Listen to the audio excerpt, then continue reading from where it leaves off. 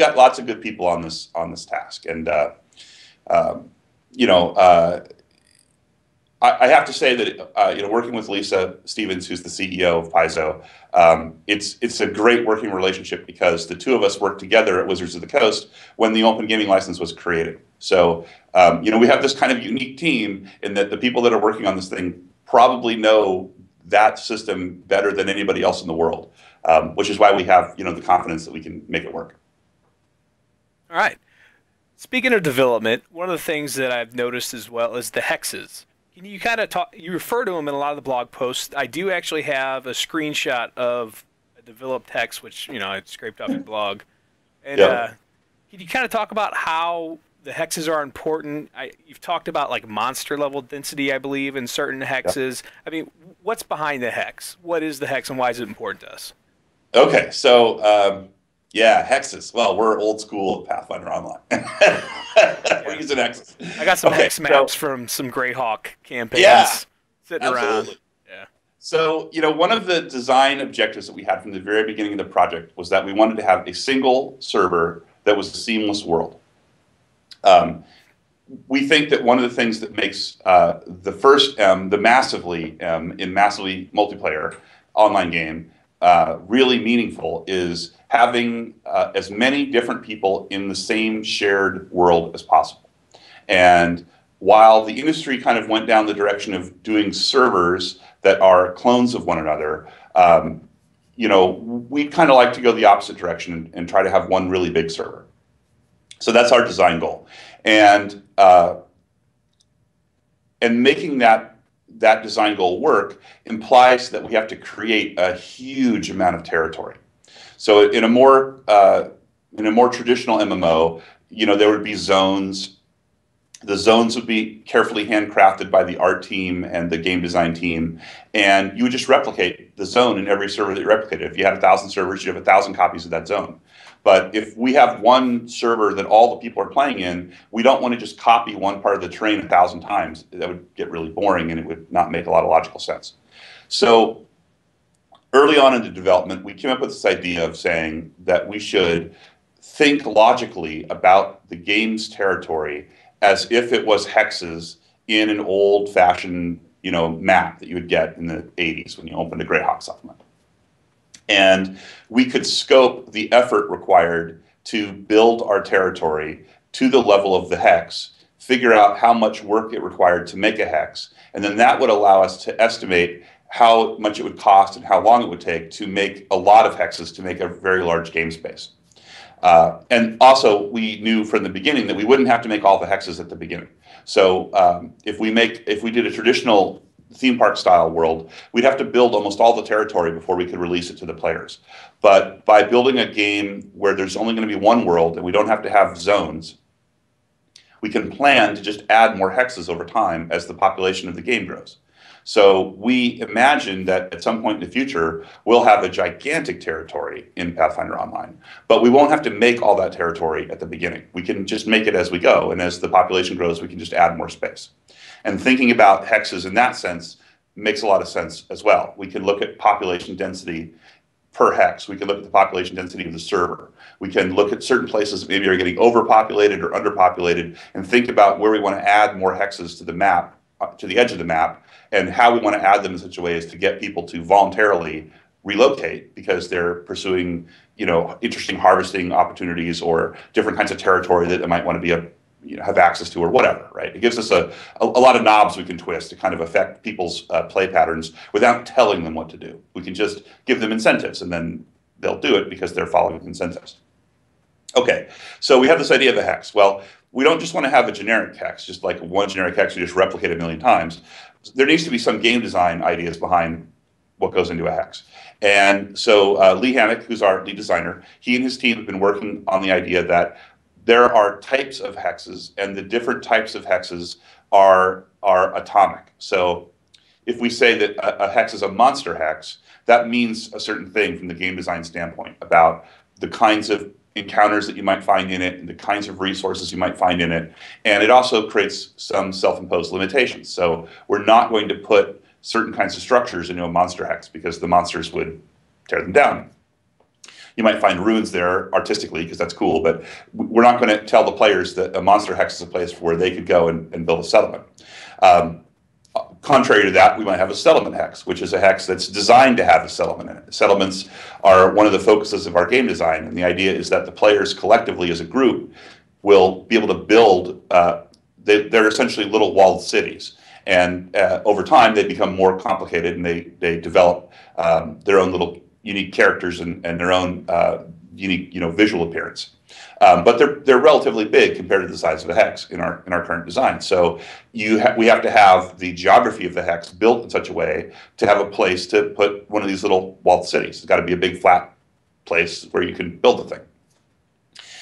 So we have those two ideas, monster hexes and settlement hexes, and then that led naturally to the development of a couple of other kinds of hexes. So there's like a farmland hex, there's a wilderness hex, which is kind of undefined, but it's designed to be a lawless region where there's not too many monsters, but some monsters, and there's no settlements, but there might be a lot of people there.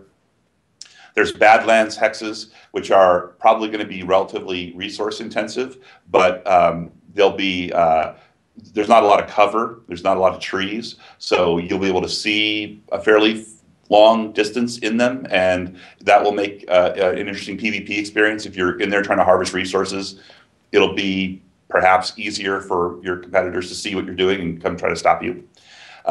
So anyway, so we have this kind of menu of hex types.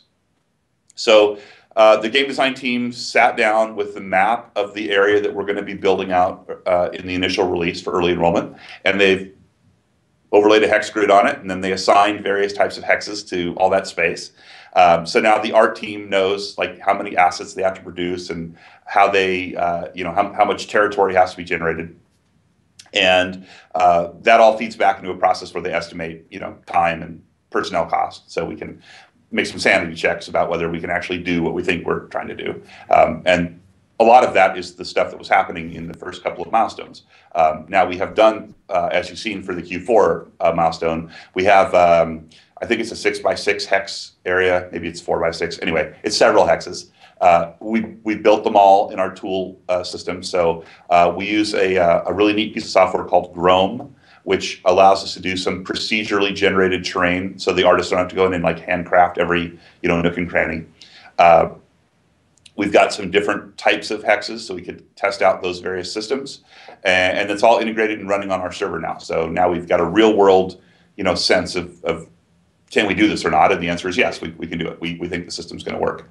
I think that telling people about hexes helps them also understand how they'll interact with the game environment. In a game with no zones, when we know we have a large population of people who are going to come in and say, well, tell me about, how do I know what to do if there's no obvious like scripted PvE theme park thing? What do I do?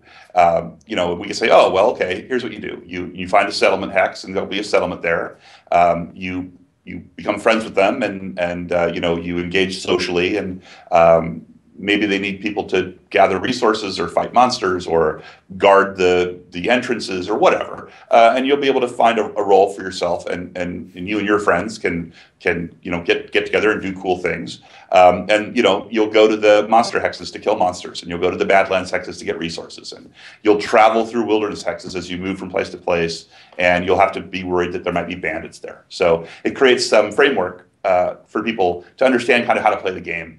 Again, not without like telling them how to play, but just providing some incentives and some framework structures that they can then take and emergently create a cool experience. I agree. One of the more divisive Sorry, I was feeding back there. One of the more divisive topics that we talked about actually a year ago was PvP, and at the time you knew it was going to be in the game, but you guys weren't exactly sure how it was going to pan out.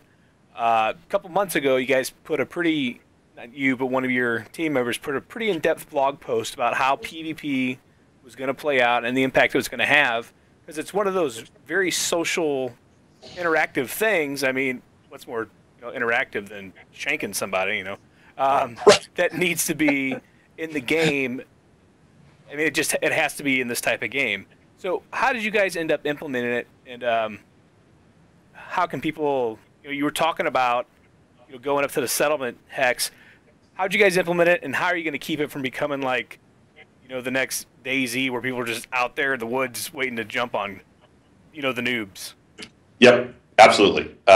Okay, so you've done a fantastic job of problem definition, right? Yeah, it's a problem. These are well understood dysfunctional behaviors that happen in games that have a lot of PvP. Okay, so one of the things I tell people all the time is that I like to make the analogy to American football. Like American football is not a game about tackling, even though there's tackling that happens on every single play, and tackling can be the difference between winning and losing. It's not a game about tackling. It's a game about passing and running and defense and scoring touchdowns and field goals and all the stuff that goes into an American football game. Some of those guys really need to learn how to tackle. Yeah, that's right. That's right. There are some specialized tacklers, yeah, absolutely, who are critical to the success of the team, right? So Pathfinder Online is going to be a game that has PvP in it, but it is not a PvP game. It is not a game about PvP. In the same way that American football is not a game about tackling. Tackling's important to it, and it happens all the time, and it infuses the whole game with a certain sense of how it's played, but that's not the point. That's just one of the things you do when you play American football. So,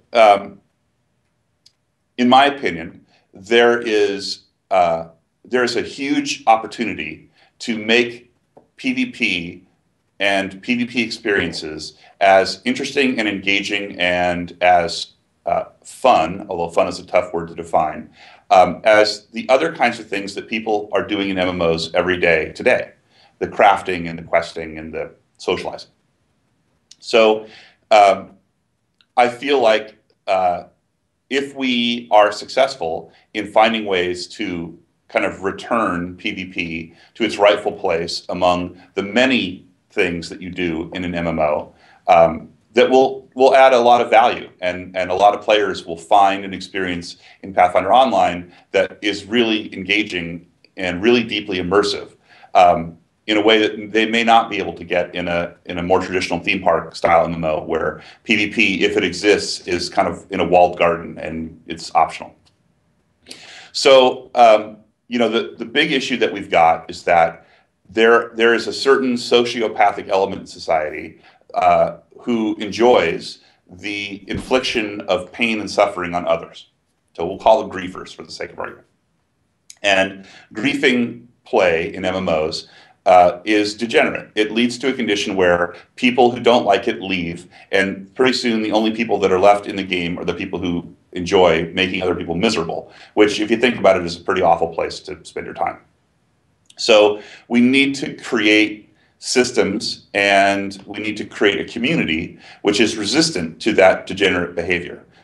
We need to create a way for people to engage in PvP in a way that does not lead inexorably to everybody who doesn't want to get involved in it feeling like the game sucks and leaving.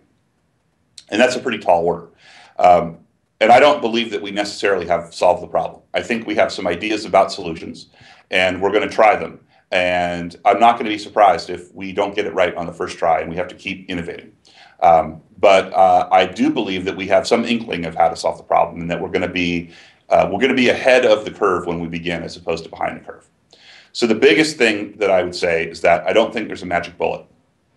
I don't think there's a rule or a mechanic or any one thing that you just flip a switch and the problem goes away. I think that what has to happen is you have to take a multi-layered approach, and you have to focus on the people, not the game mechanic. PvP is not the problem. People who are jerks are the problem. So what we need to do is we need to do a good job in the context of our game of defining what being a jerk means in a way that's understandable to everybody who wants to play it, and in having game systems that penalize you when you're a jerk, and a community that is resistant to jerk-like behavior, a community that does a good job of self-policing and a good job of telling people, hey, that's not cool. Don't do that. We'd love to have you here. We want you to be a part of our community. And if you want to stay, that's behavior that we don't tolerate. We don't want you to do that. I tell people all the time that, I play a lot of poker. I love playing poker. And it's a really aggressive game. And, there's money on the line, and people's tempers get really heated. And, it's a high intensity experience if you play it at certain levels. Yet, even with